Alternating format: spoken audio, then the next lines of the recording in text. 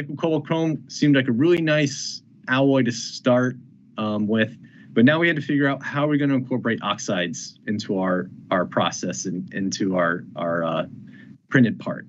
We did start with mechanical alloying, just really briefly, and the issue, what we found was that when you mechanically alloy and you're trying to basically mechanically force those oxides into your metal powder, you destroyed the morphology of that powder.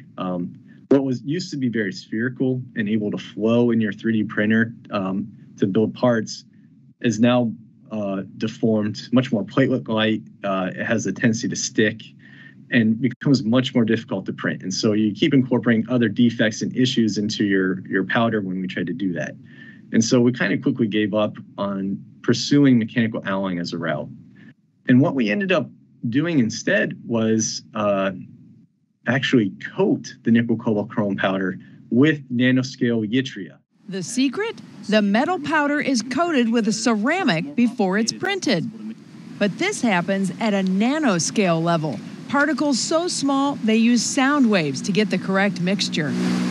So basically what we do is we take nickel cobalt chrome powder that we purchased and put about 1% yttria into a container. And we mix it with this new acoustic mixing technique, that high energy mixing technique. And what happens is that nanoscale yttria coats the nickel cobalt chrome powder. You can kind of see here in a cross-section cut of a coated powder, you get about a layer of 250 nanometer thick of yttria surrounding the nickel cobalt chrome. And the EDS kind of helps confirm that right there.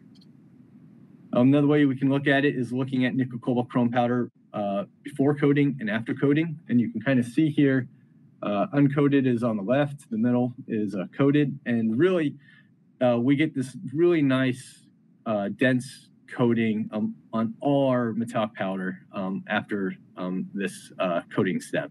And if you really zoom in, it kind of looks like we get some nice compaction of the yttria with also some loose particles on the surface of our metallic powder. And so what was really exciting was, one, it didn't deform the metallic powder. We still had very spherical powder after the coating step.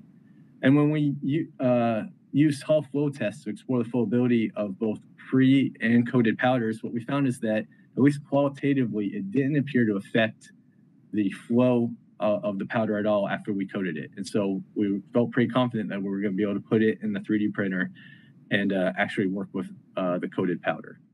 This advanced dispersion coating technique can successfully coat metallic powders with nanoscale ceramics. And a point that I didn't really make earlier in the slides was we strongly believe, and we have early results showing that we really can take almost any metallic powder and coat it with almost any type of ceramic. And so really, the design space of new materials is huge using this new coating technique.